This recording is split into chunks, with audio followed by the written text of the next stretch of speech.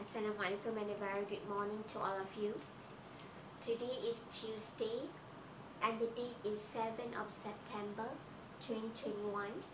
Today we will have a writing lesson. Okay, kita akan belajar sedikit penulisan.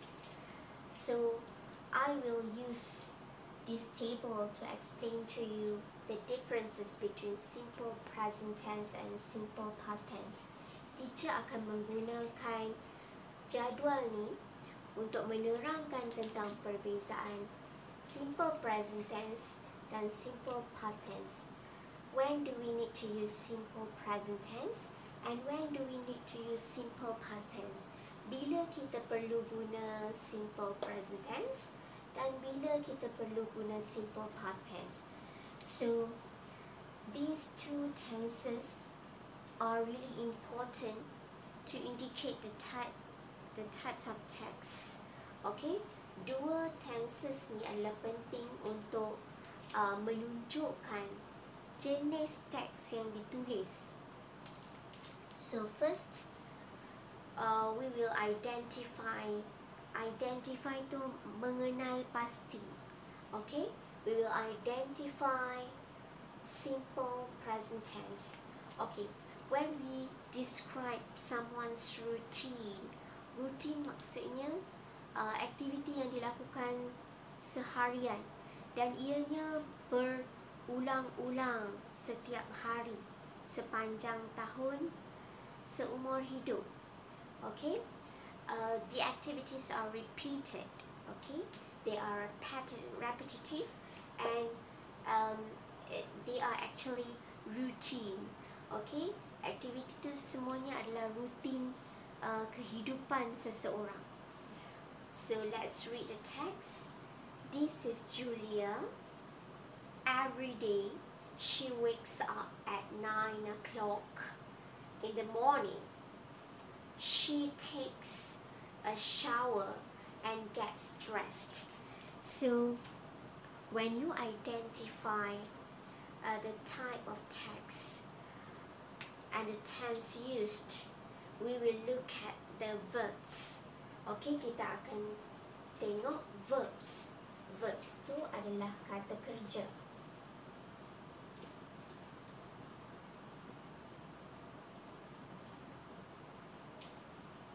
So, every day she wakes. Okay, dia bangun pagi, wakes up at 9 o'clock in the morning. Okay, she takes a shower and gets dressed. Gets another verb here. So all the three verbs here are written in simple present tense because they didn't change their spelling. Okay, spelling tidak berubah. Okay, it comes with S because she is a singular subject. She, Julia tu seorang, jadi verb kena tambah S. So this is the rule of simple present tense. So let's look at simple past tense. The text type, a recount. Okay, this is a recount. Recount tu maksudnya penceritaan semula. Okay, to retell a story or a sequence of events which happened in the past. Okay, sequence of events, turutan jalan cerita yang telah berlaku pada masa lampau, sebentar tadi, semalam, kemarin, minggu lepas. Those are recounts. Okay, so let's look at the text. Last Sunday, Farisha and her family went for a picnic at the beach. They were very excited. Last Sunday, Farisha and her family went for a picnic at the beach. They were very excited. So let's look at the verb used. Went, pergi. Go is changed to went. When we write a recount, we will use the verbs in their past tense forms.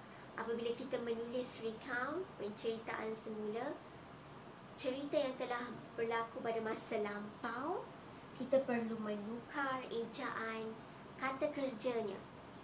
Okay, so there are regular verbs and irregular verbs. Kalau regular verbs kena tambah ed, kalau irregular verbs kita kena tukar ejaan.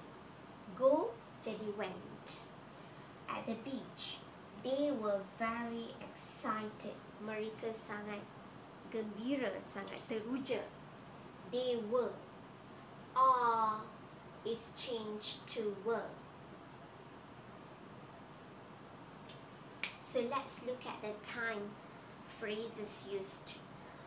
So for routine, for simple present tense, the time phrases will be like every day, every week, every night, daily, usually, frequently. But then for past tense, you will see